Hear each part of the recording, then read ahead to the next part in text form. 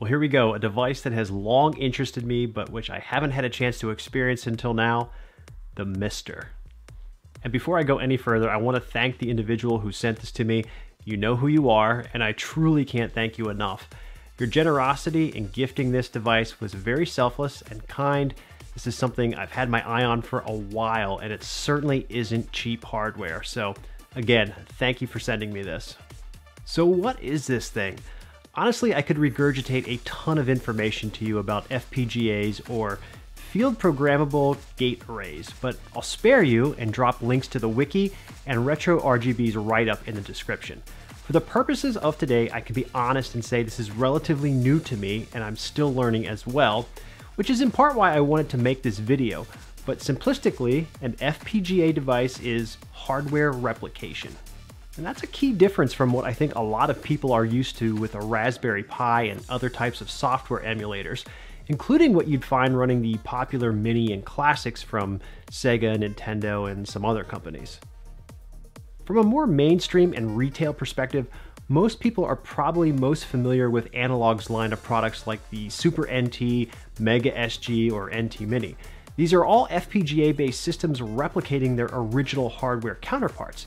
Again, I'm oversimplifying things here, but my understanding of software emulation is that it's based on lines of code running sequentially.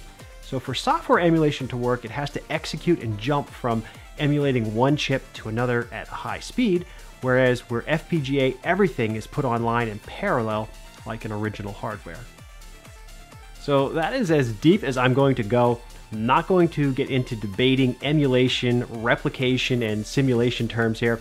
Just know the key difference is that FPGA aims to replicate hardware by running everything in parallel. With that said, in order to be successful, FPGA of course relies on those who work on its various cores. Ultimately, like most things, the experience will only be as good as its designer. Alright, with all of that out of the way, let's get to the fun stuff.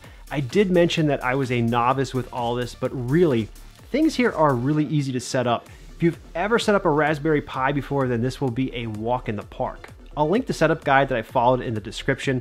Basically, all you really need to do is download an image file, write it to an SD card with a tool like Win32 Disk Imager, and then pop it into your MiSTer and turn it on.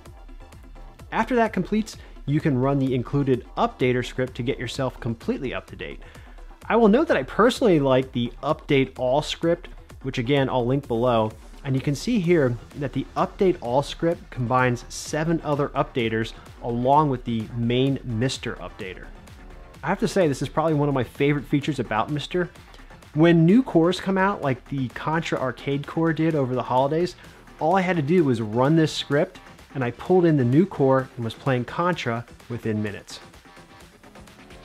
So with that, I'll mention that my interest in this device is almost purely arcade driven, which probably isn't a surprise to you guys, but that doesn't mean that that's all there is to offer here. The MiSTer is becoming a haven for classic computer cores, which I'm going to have to mess with one of these days. The options already available are just insane. There are tons of vintage systems to tear through for people who want to relive this fork in retro gaming. But of course, most of your favorite consoles are represented here on the MiSTer as well, including some of your popular handhelds like the Game Boy Advance and Game Gear. I'm not a very big portable gaming guy, so this works out in my favor because I'd much prefer to play these with a normal controller on a television, and MiSTer of course grants that wish. Again, thinking back to Analog, which I'm no stranger to, I have a Super NT and a Mega SG. The MiSTer does both of those and a whole lot more in one unit. Even the upcoming Analog Duo for TurboGrafx and PC Engine is already covered on MiSTer.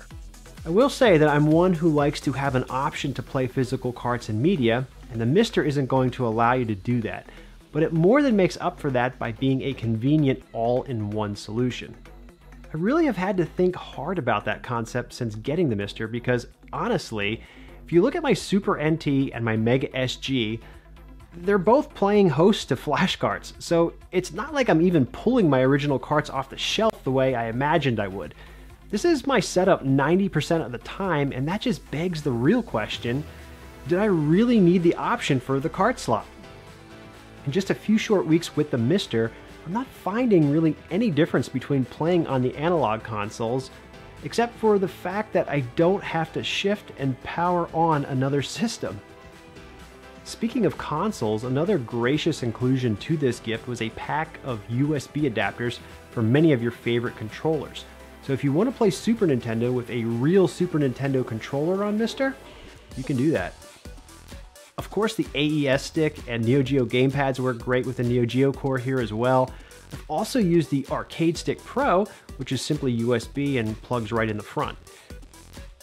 You'll have to configure the controllers you plug in from the main menu, and then once in the various cores themselves, you can assign buttons. It's pretty nice to be able to use original controllers on MiSTer for their respective consoles. As I noted earlier, however, my big interest in MiSTer has always been its arcade cores. Multis like the Darksoft CPS2 kit exist for certain types of hardware, but options are still somewhat limited. Factor in cost of collecting PCBs, those boards aging, possible repairs, limited availability in some cases, and there really is a growing need for new, modern solutions. Now, sure, there are things like the Pandora's boxes and Pi to JAMA, which I hated, by the way. I had that for all of 2 weeks and didn't even bother talking about it or making a video on it. But these are, again, software emulation solutions. MiSTer is attempting to up the stakes by offering true hardware replication of these arcade classics to its owners. This opens the doors for arcade enthusiasts to experience perfect or near perfect experiences to that of original hardware, and that's something I think most arcade gamers find very enticing, especially if the MiSTer could actually be conveniently connected to an actual arcade machine and used to play games. Now, wouldn't that be something? Well, the MiSTerCade, as it's being dubbed, is currently in the works. This is a JAMA and JVS adapter solution that will be available sometime soon to easily connect your MiSTer to an arcade cabinet. So overall, you can consider me a new fan of the MiSTer. I was somewhat of a holdout because what I really wanted this for was playing arcade games on an arcade cabinet. Now, even though the MiSTerCade hasn't been released just yet, I'm finding that the convenience factor of having all of my go-to consoles, including Neo Geo, ready to go at my fingertips on one device is simply something I just never knew how much I was even missing. And for anyone else out there making videos or streaming, I can't even tell you how much easier life is with one device. All your systems over HDMI with one cable and no external scalers. So if you're thinking that this is currently more limited than a RetroPie setup, at least from a games perspective, you're probably correct. Just remember that FPGA is about accuracy. Now, if that's important to you, then the added cost of this hardware will likely be worth it. So obviously, once the MiSTerCade is ready to go, I'll be taking a look at that here on the channel and trying a few things out on the Astro City. Maybe test the JVS out on the Blast City as well.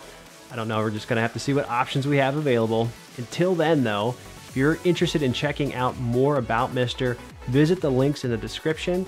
If you wanna make the jump into FPGA gaming, definitely visit MiSTerAddons.com. I'll link that site as well. There are tons of parts, accessories, things for sale here, as well as pre-configured setups, which will get you rolling immediately. So yeah, that is MiSTer. And once again, thanks to that very generous person out there who provided me this unit. Thank you all for watching. Don't forget to like, comment, and subscribe, and I will catch you all next time. Later, guys.